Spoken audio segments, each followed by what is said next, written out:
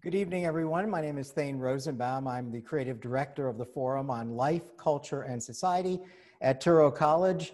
And welcome to the Folks Film Series. Tonight, A Call to Spy, a new film that opens nationally through select theaters on October 2nd.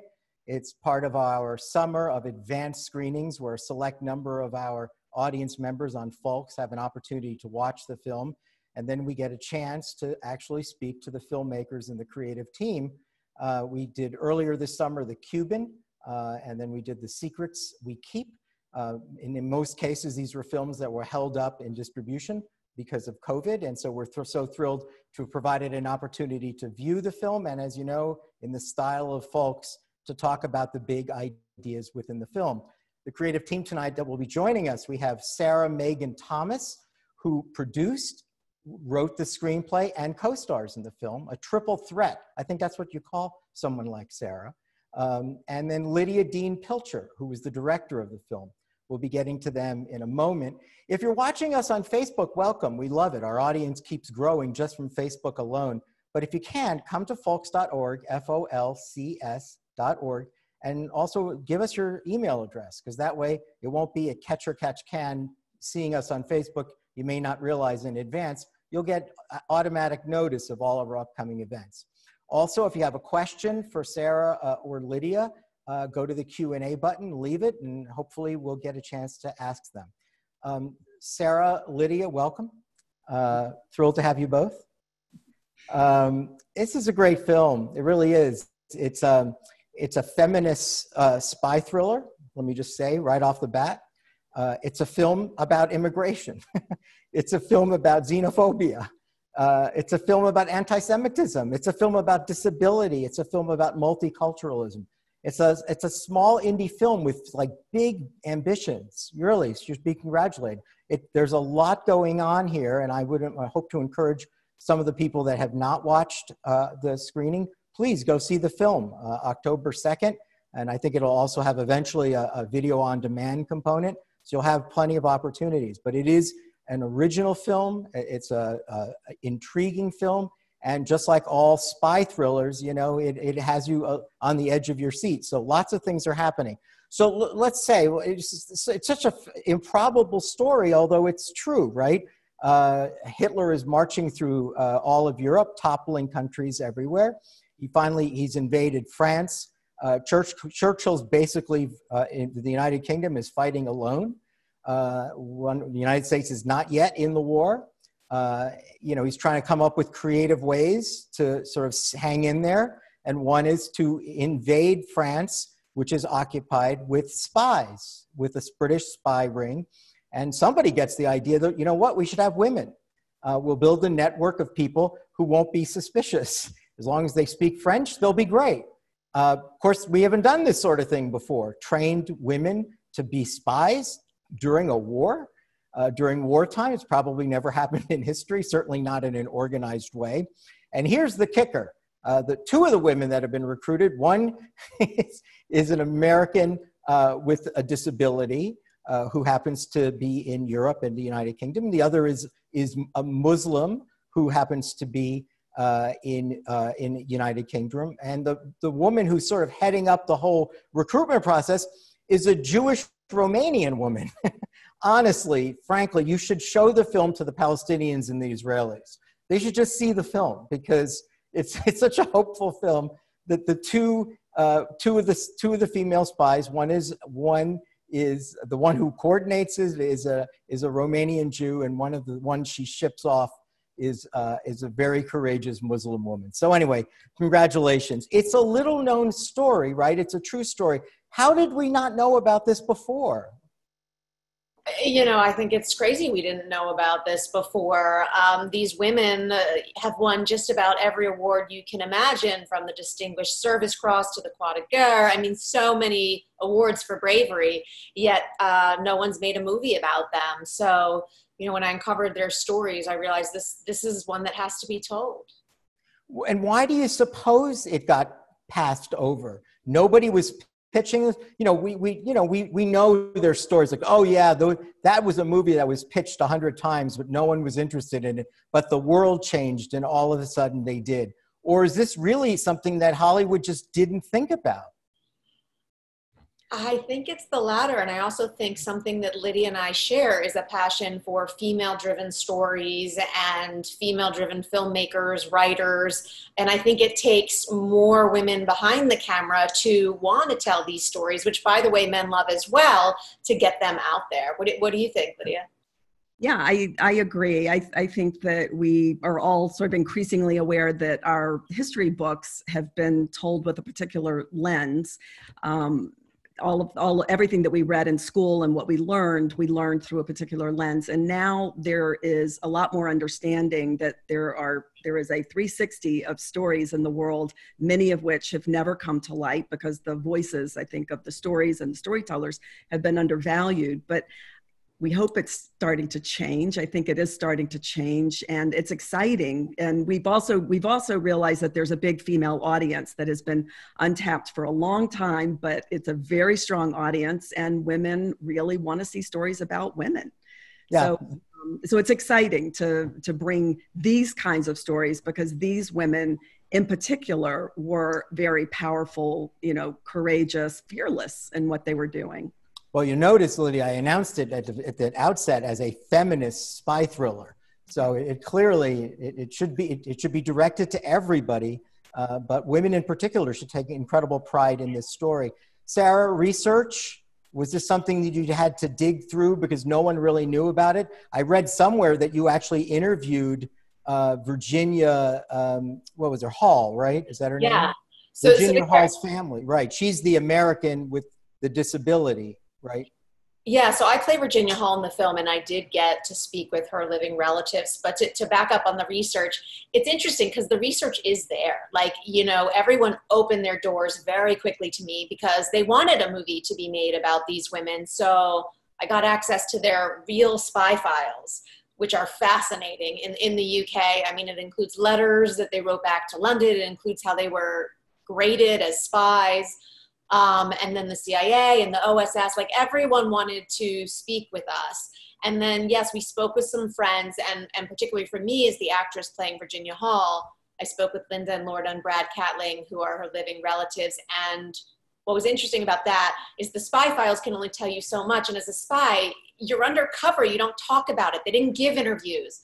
So to get to the internal was a lot more difficult because you're playing a real person, but that material's not out there at all. So talking to the family helped kind of dig under the hood a little bit more about who she was.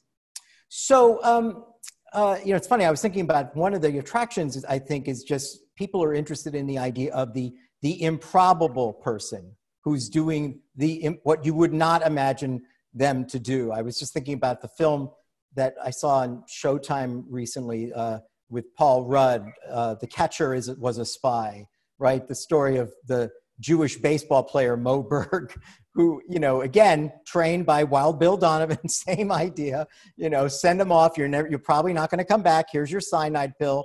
It's such an interesting trope, right? That you picked up on something, both of you, it's there in the culture. So people paying attention recognize, oh yeah, that's right. Another example of, people forget during World War II, it's not like the spy networks were very evolved at all. No one really had, none even the major countries had it. They basically built it from scratch. They were figuring it out as they went. So that's why these stories, I think, are particularly interesting. And also as filmmakers, you get to tell it in an original way because it hasn't really been told. And it's a fresh story because at the time, no one knew what they were doing, right? Well, you touched upon the screenplay largely takes place in 1941. And, any one of these women who were so courageous can and should have a full biopic. I want to do a mini series, so you can delve more into their personal life. But when you do a film in 2 hours, you have to pick up a contained space. And it takes place in 1941, 42, when we were losing the war. Women were sent in as an experiment. And I think as the writer, what was so interesting to me about that is heroism, stepping up to the plate, when it could be a total failure. There's no existing spy network. You don't even know if it's going to work, but you believe so strongly in something that you say yes. Yeah. I mean, if you're watching the film, it's clear, and you both do such a good job of demonstrating that they know going in, this is virtually a suicide mission, right? I mean, it must have taken incredible courage. In fact, I think at some point your character, Sarah, is told, you really got a 50-50 chance of coming out alive. And I think statistically, that's exactly what happened, right? Of the 70 people, 35 or something were killed. So it's like operators, their average life expectancy was 6 weeks. Wow. They're transmitting a signal that could point the Nazis exactly to where they were. Yeah. So they're always constantly on the move. It was safer to be in cities because it was hard to figure out where the signal was coming from, but there was a lot of people aiding, and a lot of the agents and the supplies and the ammunition was being dropped in fields in rural areas, but the signals were easier to identify out in the rural areas because there were fewer places to hide. But it was very dangerous. Right, and the film does a very good job of capturing that sense of suspense and danger, especially for the signal people, for that very reason, because they're literally transmitting where they are, and they better do it quickly. Before we get more into the film, I know that Lydia, you actually think this is a particularly good film for the times in which we live. Can you explain why you feel that's true? Yeah, when I first read Sarah's screenplay, I thought, wow, this is kind of a cautionary tale, because it's harking back to a time that, something like the idea of Hitler and the rise of authoritarianism was so shocking and unbelievable. And we always say never again. But in the times that we're living in, and I think a lot of it has to do with globalization and the fact that I think the impact of globalization has been that people have kind of retreated into a tribalism, nationalism, extremism, fear. And so as we've made the movie, it's 2 years later, it feels like we actually are in these kind of very dangerous circumstances that were history up until now. And so I think there is a lot to learn. And I think that what I find incredibly inspiring about these women is that they all came from, like we're in a pandemic right now. It's given us a time to reflect. It's given us a time to really think about what matters to us, what is our sense of purpose. And they were really driven by an idealism that they had the ability to make a difference. They were well educated. They came from upper middle class families. They were linguistically fluent in multi languages. And Vera Atkins handpicked them for these reasons. She knew that the women were sent because they were perceived as being less conspicuous. They wouldn't stand out. They would blend in. But Vera handpicked the agents who she thought would really actually be able to go in and conduct, subversion and sabotage and organize these resistance cells the way Virginia did. So it's very inspiring, to see that the fate of humanity meant that much, because I think in our world today, we could take that on ourselves. Well, we'll get into the actual film more, but I just want to remind the audience that when Lydia says Vera Atkins, she's referring to, again, a Romanian Jewish woman who is not a citizen of the United Kingdom, who is working with the very fledgling British intelligence that existed at the time in order to help head up this unit. She is not a British citizen. She's a Romanian Jew during World War II, where probably her entire relatives are going to probably be gassed, just to get a sense of the power of what this is about, right? And maybe it's something interesting. It takes a stranger like her, the foreigner living within the United Kingdom, to have the intuition, right? The woman who herself does not yet feel at home or in place, that, it's like, well, what was that talent that she had to figure this out? Well, it may be that she herself was undercover to some degree, right? She wasn't right? She wasn't telling people she was Jewish, right? They weren't allowed to work for the British government, so she right. was much.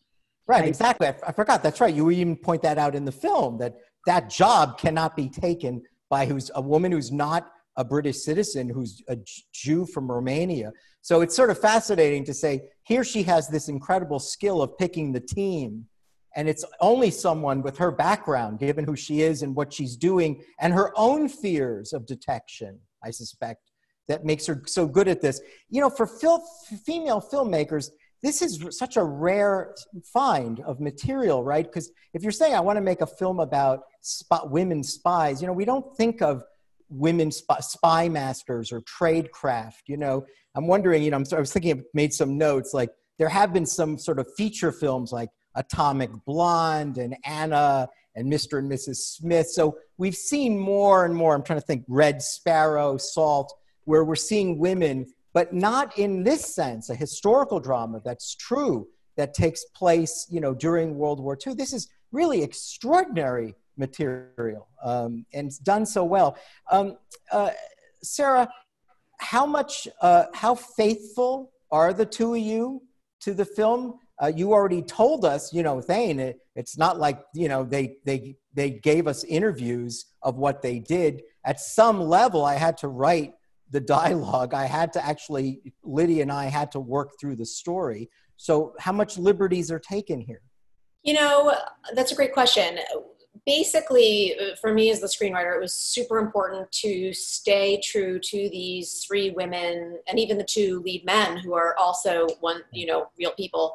Can you explain to the audience who are the lead men? Yeah, sure. So Colonel Maurice Buckmaster, who is played by the incredible Linus Roach, he runs the French section of SOE, Special Operations Executive, which is this Churchill's secret army. And he runs operations for the whole thing in France. And he was basically, you know, a car salesman who they called up to run this whole thing. Another nickname for all these people were the Baker Street Irregulars, because going back to what you said before, all these people were a little outside the box, right? They were out, you know, a woman with a disability, and then they had this extra drive, and the film shows the power of the individual, no matter who you are.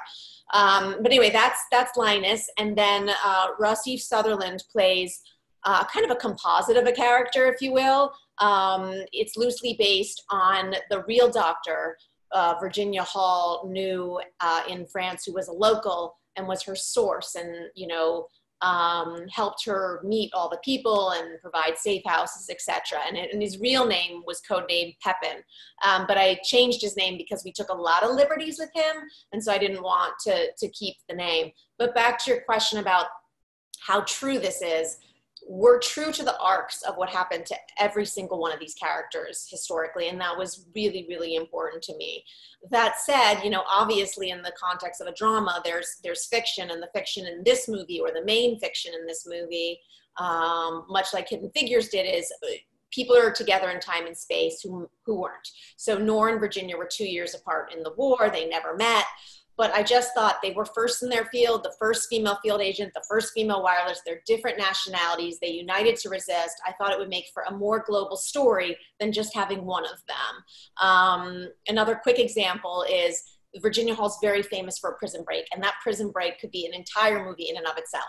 Obviously, at one point, I think it was like an entire landscape in the script, way too long, you know. But the point being, it was very important to me that Prison Break actually is in the movie. It's just in the movie, totally different than how it happened, because we wouldn't have had the space for the way it really happened. Right, and I don't want to give it away, but even this, what you just described, happens in a very different way. But there is a Prison Break. So well, that's actually interesting to explain how these things are constructed, where you take, you know, you're taking, it is a feature film, it's not a documentary, and the story has to make sense from a movie standpoint. So there's a faithfulness overall, but it's always times and space, I'm told, is oftentimes collapsed, right? Or composite characters is a very common idea, right? Where 11 people become one person, right? So I'm told historically that happens when it comes to screenwriting. There's this interesting tension in the film that you both do such a good job on dealing of the impediments, that the obstacles of what a woman would face, some that are obvious, like a wooden leg, but others is just the perception of their capacities, right? Which, remember, this is the 40s, right? This isn't even today, and we know there's still biases and prejudices against women. This is in the 40s. Like, for instance, are women too emotional for this kind of work? Are women, can they handle the physical demands of this work? And I'm wondering whether this is sort of for both of you a kind of a, and also we're suspicious of them, right? We're suspicious of a Muslim woman. We're suspicious of one woman who we don't know, she might be a Jew. This is ridiculous, right? You know, and of course we have one woman with a wooden leg. So I'm wondering, you know, how you address that in the film, and how important was that for you to come across to say, look, these women, you know, were doubted significantly. They overachieve in extraordinary ways, but no one gave them a prayer, and they didn't even want to send them. Well, I think that's the fascinating thing about spies, because you know there's an external persona and there's an internal persona, and so there's always the spies are always acting. I mean, when Noor went to Paris, she was dressed as a governess carrying her suitcases. One happened to be a wireless radio, and we have scenes where she's just walking by police in a park, you know, who would never in a million years suspect that she could be a spy. She's just an immigrant governess walking by, but she's someone else inside. She's just performing that role. But Lydia, I'm sorry to interrupt you. This is very important. You've raised a really super great point, and I want you to speak to this, because we're used to spy movies of James Bond, right? That's how we're conditioned in film to see it that way. Superhuman acts of physical achievement. But you're saying that almost doesn't even make sense. When they were trying to invent this tradecraft, it would make so much more sense not to send someone in who looks so physically impressive that he would be the spy, right? I mean, that's your point, right? She's dressed as a governess, she's a Muslim. Of course it's not her. Yeah.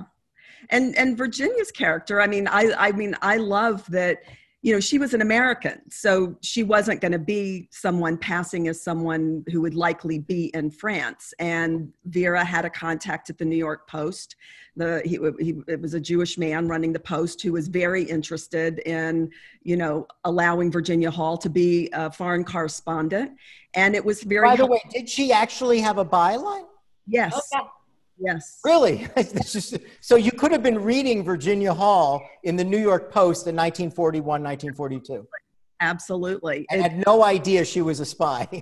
Absolutely. And it's fascinating because that one of the things that the SOE needed, what they needed to know in London, is what life was really like on the ground. That kind of information wasn't the kind of thing that could just go in a Morse code message, but Virginia was writing articles where she could really talk about what life in France was like, and what was going, and the growing intensity of restrictions on the Jewish population. Little bits of information that would come through as reportage, which was very significant information for the Nexus back in. But they weren't trying to use the articles as another signaling device, right? There was no code in the actual articles in the New York Post, right?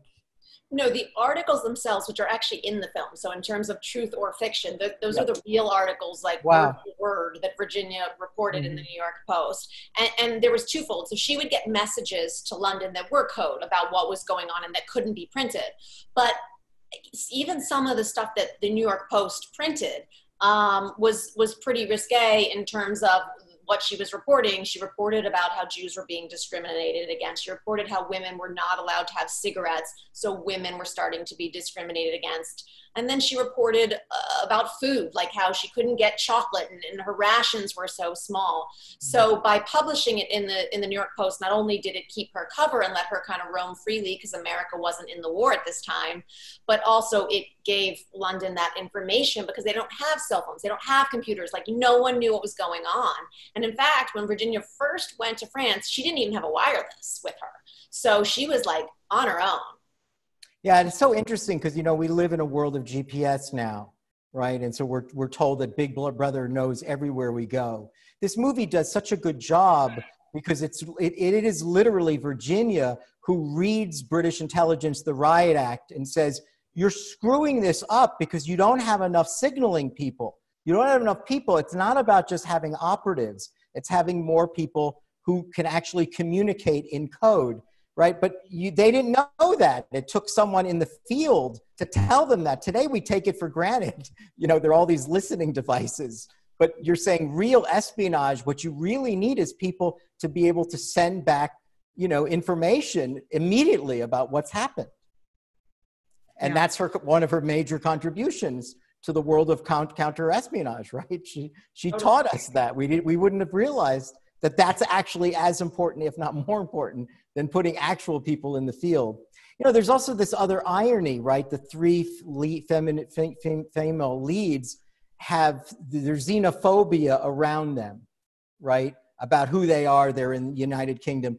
And it said there's a little irony, big irony, right? That Hitler is marching through Europe, basically, defeating the lower, not the master race, right? The whole not master race was about subhumans. And yet, there's such a little irony that the women are experiencing these obstacles. They're seen as outsiders, as foreigners, that we're actually fighting Europe, and yet we're doing something weird here and not fully accepting the women. We're not accepting a Muslim woman. We're afraid to know that Vera is Jewish. It's ridiculous. We're fighting Hitler, who's engaged in the Holocaust, right? So there's something really very deep and profound in this film that I picked up. I thought, wow, that is just you would not have thought that, but it was so clearly in the film.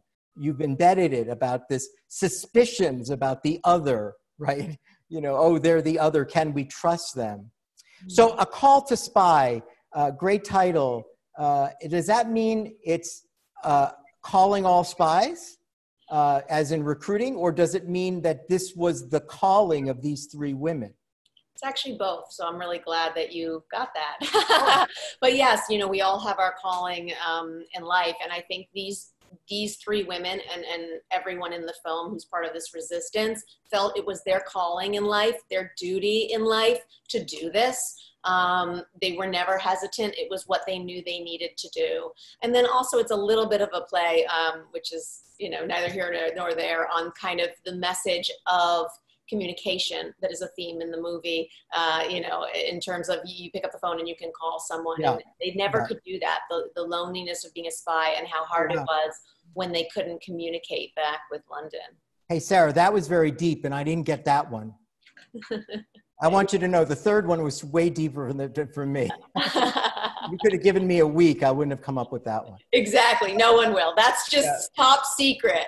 No, I just want to say that was really smart. And it's top secret. I'm wondering about, you use the word resistance. Well, actually, before I get to it, let me ask you something else.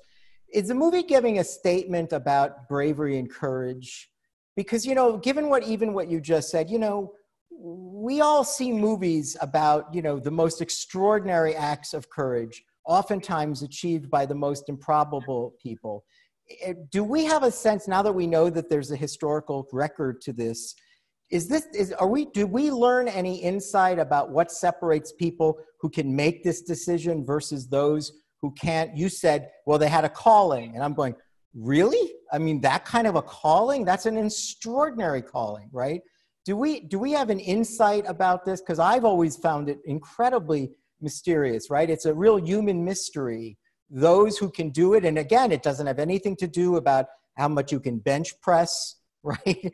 I remember after, and I'll get back to this other idea too, after Team SEAL 6 was involved in assassinating Osama bin Laden, I remember it was this long essay in the Wall Street Journal talking about what does it take to be at that level of the SEAL 6, right? And one of the guys said, who wrote the article, he said he was a SEAL member. He goes, it's not even the best athlete from high school. And I went, what? He said, oh, no. You think it's the best athlete from high school. Those guys actually never make it through SEAL school. And I went, how is that possible? And so you can see how you picked that up here in the film too. So is there any insight about this?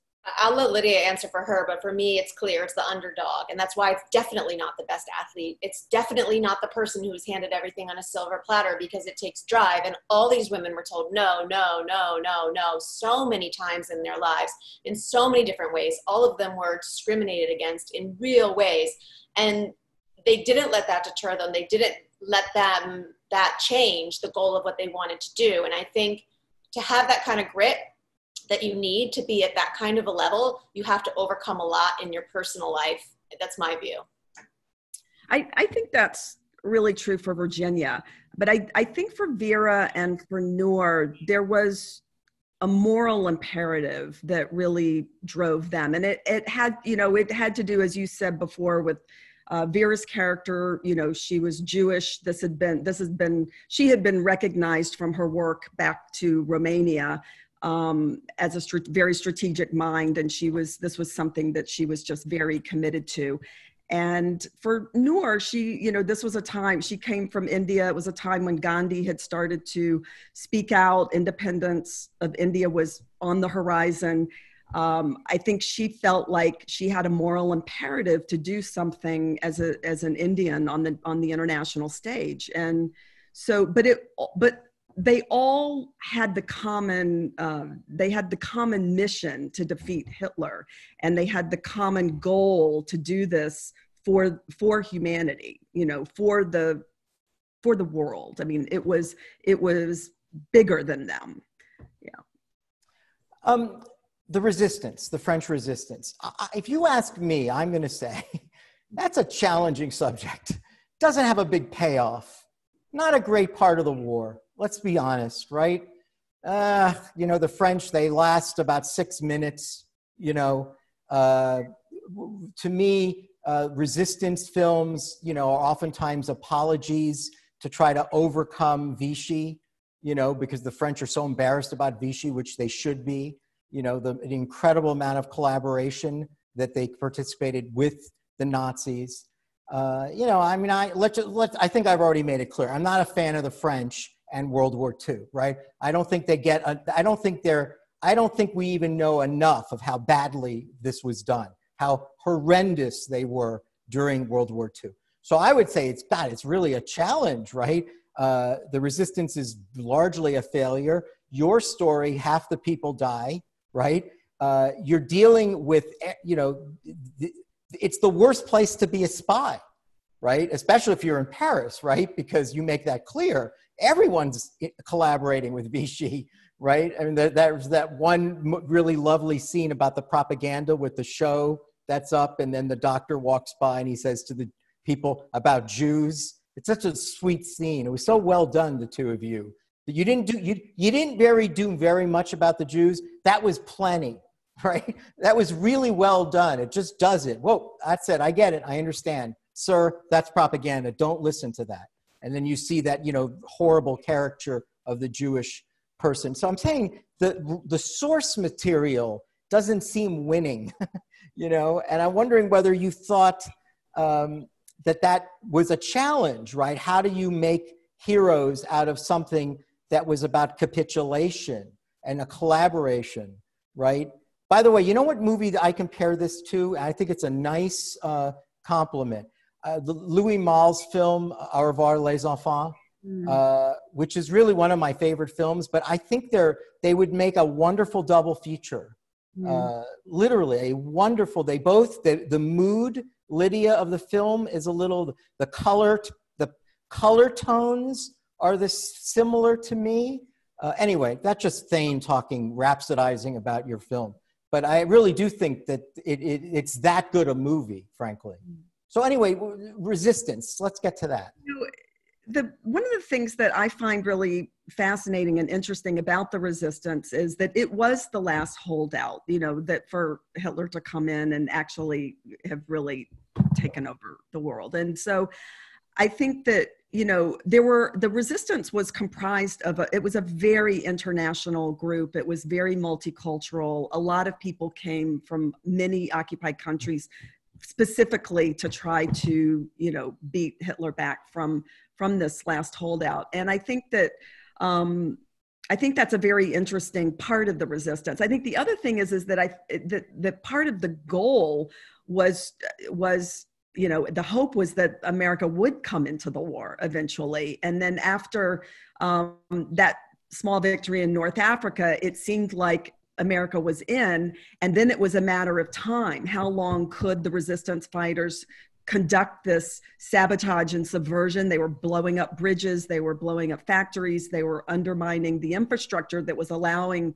the Nazis to do what they were doing. And the Germans were spending a lot of time hunting these resistance members. Yeah. Really, I mean, over 25,000 resistance members were killed. Over 50,000 were sent to concentration camps. I mean, I find it fascinating that that Virginia's character was known by the Nazis as the limping lady. I saw that. I'm going to talk about that in a minute because I want you both to talk a little about Klaus Barbie. But I was shocked by that. Is that true? Yes.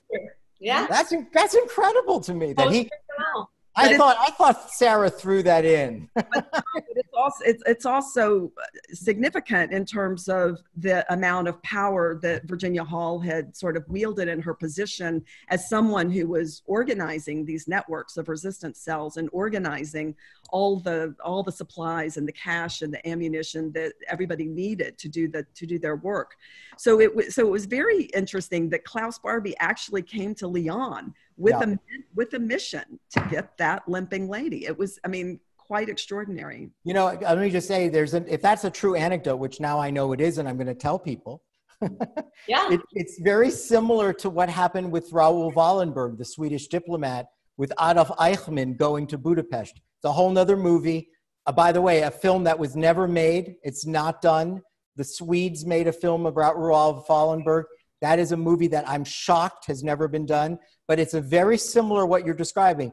Adolf Eichmann on the end of the war is rushing off to Budapest to deal with this guy Wallenberg, who's rescuing 50,000 Jewish Hungarians.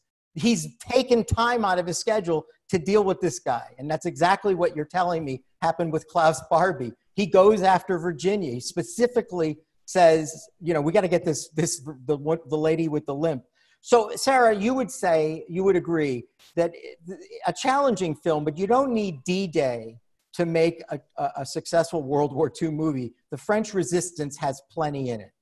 Absolutely. I mean, you know, part of it has to do with budget, right? We're a low budget indie film, right? We don't have $100 million. We don't have 50 million. We don't have 20 million. So right there, D-Day's gone, you know, I mean, but that wasn't the reason, so to speak, that we did not have D-Day. I think the main reason for me as the screenwriter was that we've seen those movies and they've been done brilliantly. We've seen it in 1917 now. We've seen it in Dunkirk. We've seen the battle scenes. We've seen the best special effects in James Bond. You cannot top that as an independent film. And what was more interesting to me is this thriller psychology. So where our drama comes from, or part of our drama is, are these women going to live or die? And you care about them. And so it's just a different type of more internal psychological spy drama. And I think that that's also something that's a little bit missing from the genre, so to speak. You mentioned Blonde and all these other things. They're romances, or they're kind of really thriller with special effects, punching, et cetera, which is fun. But we just wanted to do something a little different. And just to touch back on the French Resistance, which you asked about, you know, the reason Klaus Barbie went to hunt Virginia is because she was an organizer, you know, something that women are frankly really great at. You know, we're moms, we're all these things that we balance. And Virginia Hall organized that French resistance. She recruited the French to get behind this resistance. I mean, Dr. Chauvin, Rossif's character, is a real doctor. She had prostitutes who would sleep with people and get information, you know, and so that's why she was so dangerous. She could motivate the French as well. There's something else about women that I want you to talk about. Intuition. We always are told about women's intuition. We always know, is it true? Is it not true? But in this movie, it's there because Vera and Virginia, I mean, I don't want to give too much up, but there is, of course, if it's a resistance, if it's a movie about the French resistance, there has to have been people who betray the resistance and collaborators, because otherwise you're not truthful to the story, because most of the people in France were collaborators and betrayers of the story. So you have a sort of a double agent. You have a priest here who is a collaborator, and he's the one that betrays the network.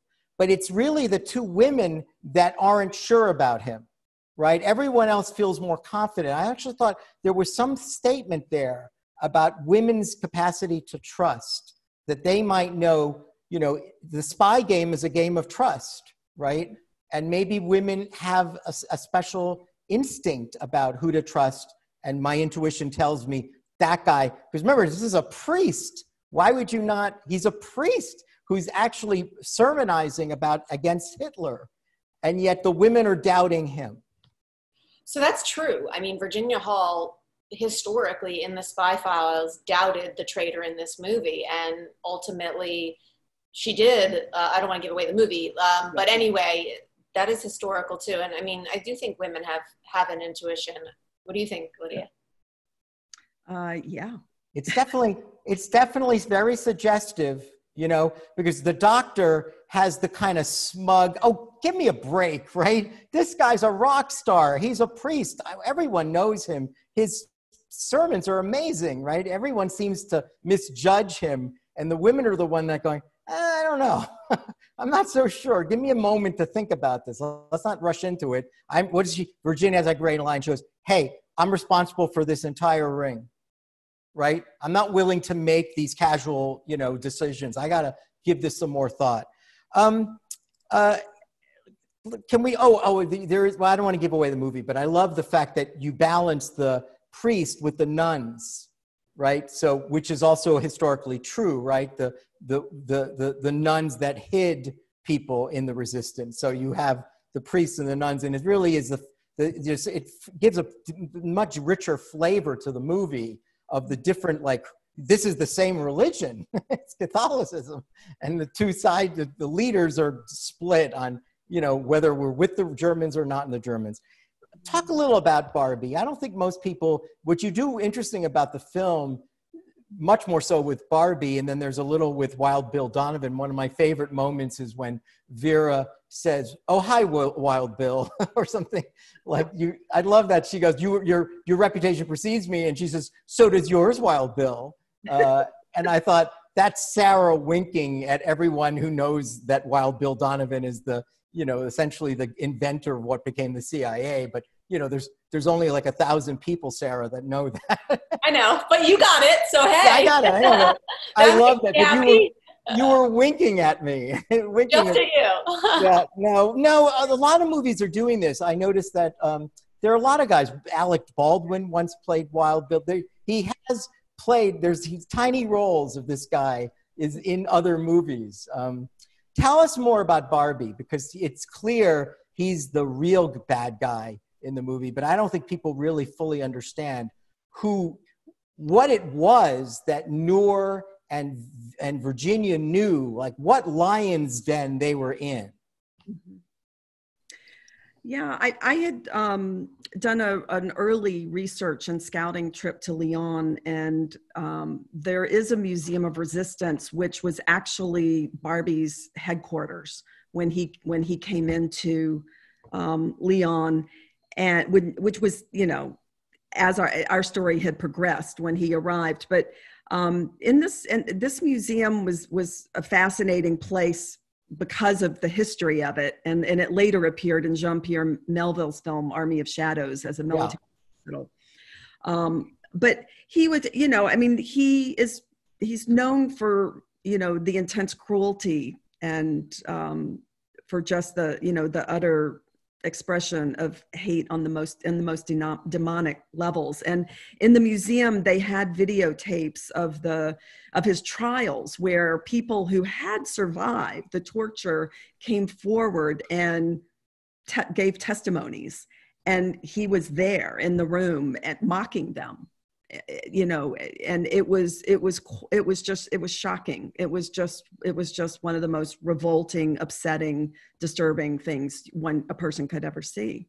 A monster, Sarah, right? I read, you know, taking off the skin of human beings while they're alive, putting their heads in pneumonia. You know, his interrogation techniques, you know, make waterboarding seem like nothing, right? Yeah, I mean, he was the Butcher of Lyon, and he was, you know, as brutal as you get. Again, for me as the writer, I really don't like torture scenes. I don't like graphic violence. For me as a viewer, and everyone's different, sometimes that takes me out of the movie as opposed to drawing me in. So the challenge was to find, there's obviously a torture scene in this movie, something that historically happened for the torture scene with him, but that was A, indie friendly, B, you'd never seen before, and C, wasn't excessively graphic. You know, one of the things I'm really proud of is this movie's rated PG-13, which not many World War II movies are, and it opens up a window of education in terms of the history to younger people. But yeah, so when there is the torture scene, we chose something A, indie friendly, and B, graphic enough so you get it, but not kind of in your face just to overdo it, maybe is the right word. Yeah, and then there's people forget, or, Barbie was essentially rescued by the American army because they needed him, they wanted him. So the Butcher of Leon, who I think killed 14,000 Jews and resistance fighters single-handedly, he was responsible for 14,000. The Americans basically captured him to use him in their anti-communist efforts, and then thankfully eventually helped him get to Bolivia. Mm-hmm. And then all I remember about it, which, by the way, if there's a part 2 of the Sarah Lydia, collaboration, the French Jewish couple, Serge and Bette Klarsfeld, they were a husband and wife Nazi hunting team. They eventually assist in bringing Barbie from Bolivia to the trial that Lydia's talking about. Right. If it wasn't for the Klarsfelds, there's a movie that's not been made, a husband and wife Nazi hunting team. The Butcher of Leon would have been in Bolivia for the rest of his life had it not been for them. And with this larger history is true because we now know more about it because of the trial that you're talking about.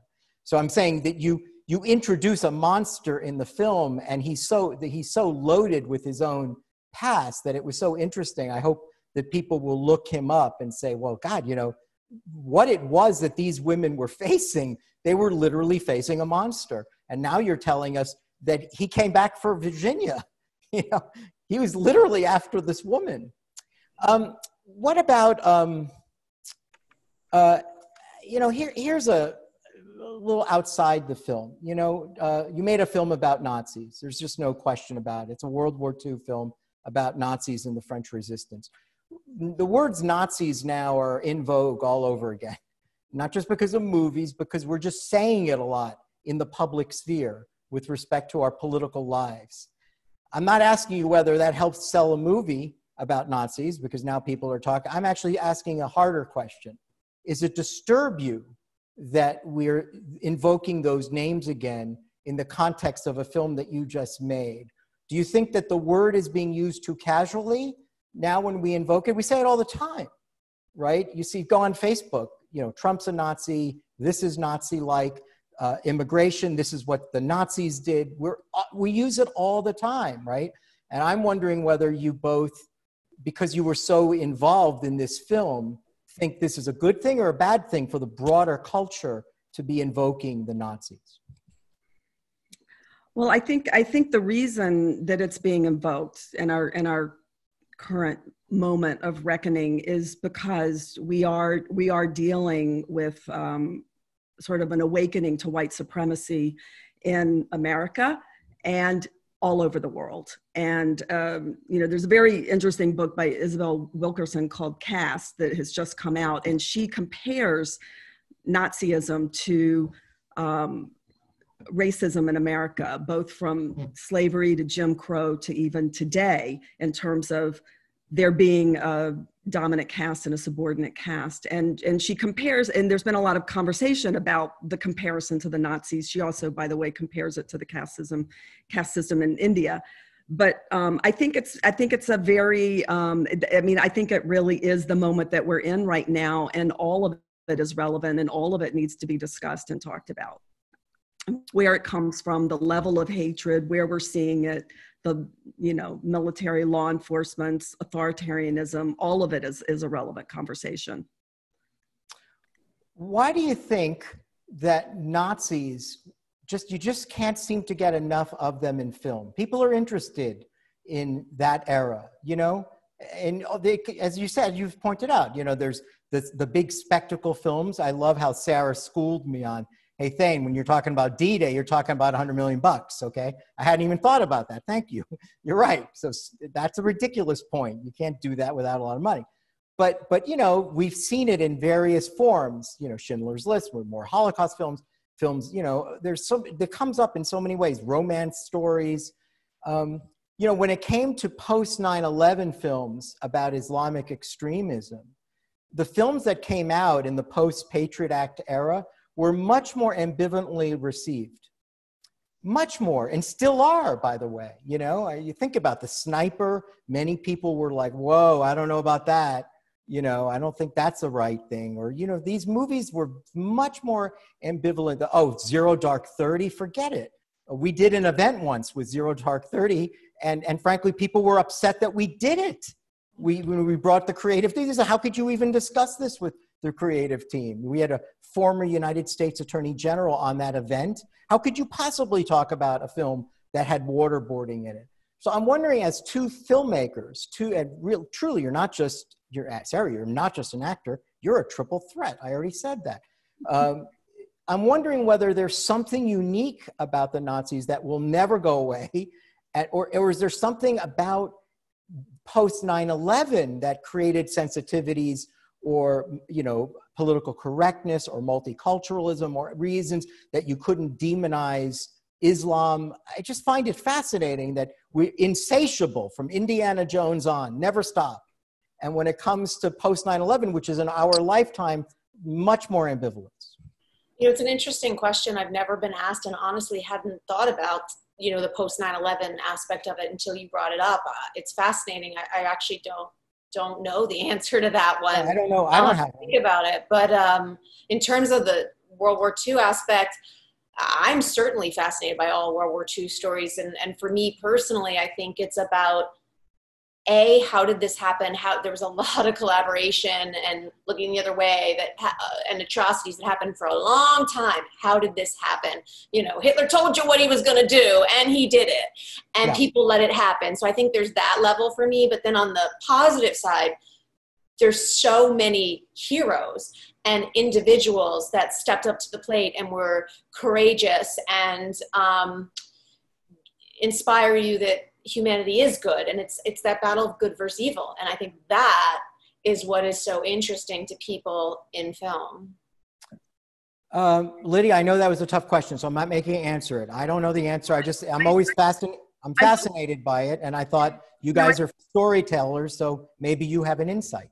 Well, I think that, you know, part of what makes World War II interesting is the global reach of it.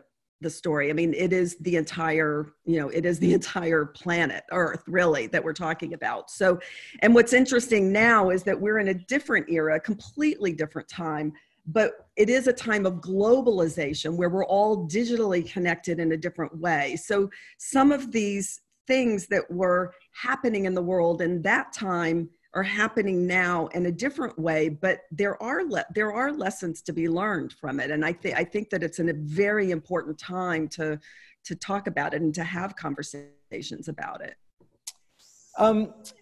Dachau, was Noor killed by bullet in Dachau? You know, it's interesting. The film sort of makes you realize that, well, wait a minute. So she was incarcerated somewhere in Paris, right, for a while by herself. She obviously did not buckle under any torture. This little tiny Muslim woman, you know, fights through all of God knows what was done to her. And then she's taken to Dachau. Did she live in Dachau? Was she there for a while before she was killed, or was she brought to Dachau to be killed? Did you put her in Dachau to just give us the flavor of, oh, by the way, don't forget there were these camps? No, she was taken to Dachau. Yeah. And so she was also, like, she did historically, I mean, the records for Noor are all over the place, to be frank. And actually there was a fascinating exhibit in Manhattan just last year called Burn Those Diaries, about Noor at the Rubin Museum. Oh, and wow. what it did is it put on display parts of her SOE file so that you could walk through it and see how she was interpreted, how they discovered, you know, what happened to her, and all the contradictions. So there's a lot of contradictions with, you know, what happened to her in the details. But what is 100% true is she did not give anything away, and she did try and escape twice. And like Lydia said, she did go to Dachau. But, you know, it was important to have those details in the film because she was courageous. And in the files, it says childlike, doll-like. If this girl has brains on Winston Churchill, like terrible, terrible things are said about her as they're sending her off to die. And yet a lot of the men did talk when they were captured. And a lot of people did when they were captured, but she didn't. Yeah. All right, I have one last question, and we'll take a question or two from the audience, and we'll say goodnight. This is just fun. This is really fun. Really, you guys are such great guests, and this is such a wonderful film. I'm so excited and so proud of the two of you, and I want everybody to see it. And I hope I think we sold the movie tonight. I think that's my thought. The origins of the spy networks. This movie teaches you a little about that. Neither the British nor the Americans were in the business of this. Of course, there was the FBI, but there was no CIA. So there was something called the OSS that was developed by Wild Bill. And then we see what happened with the British, with the SOE, which I think eventually becomes MI6. Today, there's all kinds of movies and, you know, stories about MI6. Everyone knows what MI6 is. Everyone knows what the CIA is.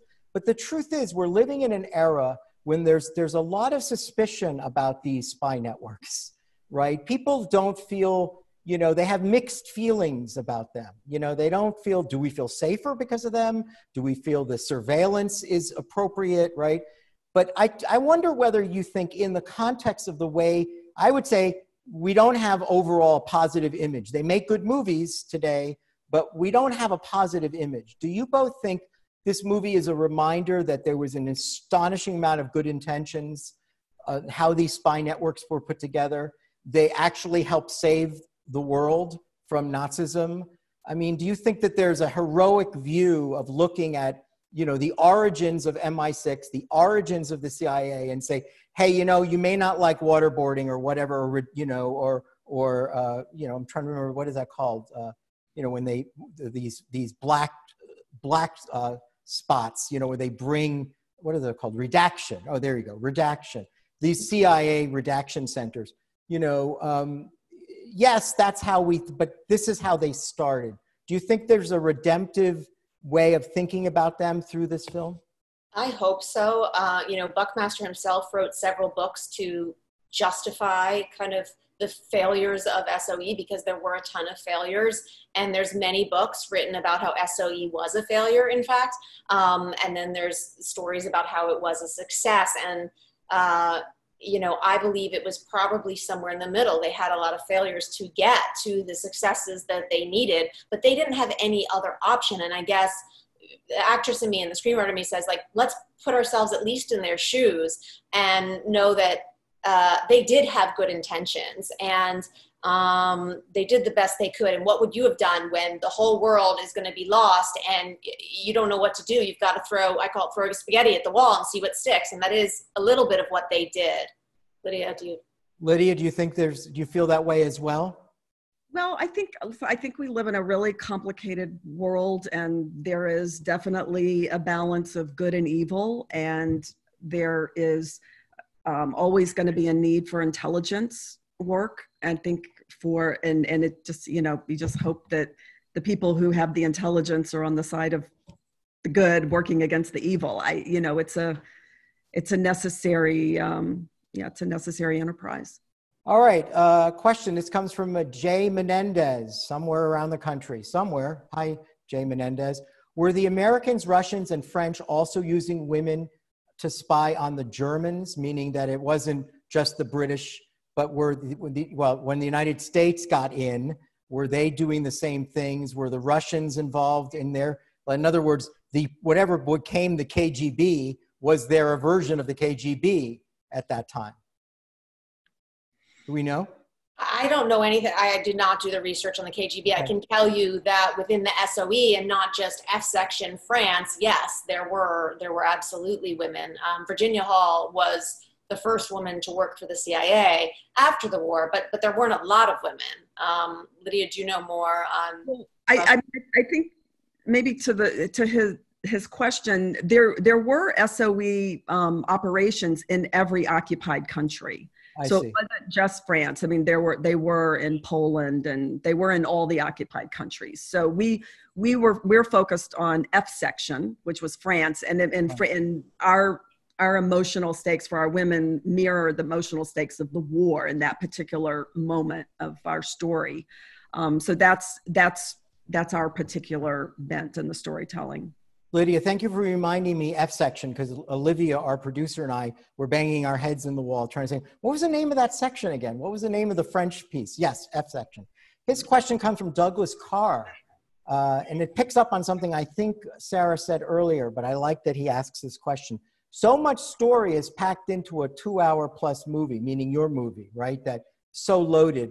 With the increased interest in episodic streams a la Netflix, what might you have been able to do if these heroic women's stories were spread over a dozen episodes or more? I guess one question I can extrapolate from Douglas, and I think Sarah sort of hinted at it, you could have made a series, right? This would have worked if you needed to do one full year of it, correct? Or absolutely, and I would love to do a miniseries spinoff, not just on these women, these 3 women, but others. You know, what a movie doesn't allow you, you know, Netflix does. And actually, we're all getting very used to miniseries. Like when I was growing up, miniseries were not the medium, but I think now they are very, very popular, or limited series. So, you know, I set this up for a sequel movie or a miniseries spinoff, but, you know, would let you get into all the details of the home life. You know, there's so much more information that's out there that could be explored for sure. all right, so before we say goodnight to Sarah and Lydia, remember, A Call to Spy opens October 2nd. A Call to Spy movie.com.